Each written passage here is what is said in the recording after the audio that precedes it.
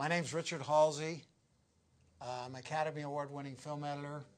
Three of the favorite films I've worked on are Edward Scissorhands, Rocky, and how about my latest one, The Chosen One, with Rob Schneider. When you make movies, and especially the old process with labs and all that, there's so much that can go wrong in terms of color, timing, color correction. In the digital world, once you've done your final timings and color, it all stays so clean. I think what happens sometimes in editing, it's almost like an epiphany, or you have almost a cathartic experience when you are able to create something that just seems seamless and emotional, and you just know it's right,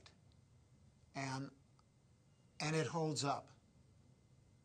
And one might remember that moment, say, wow, why did that happen?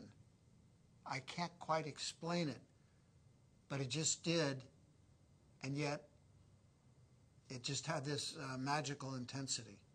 That's the first Blu-ray I saw today, and it had a richness and a depth that was really unparalleled. I liked it a lot.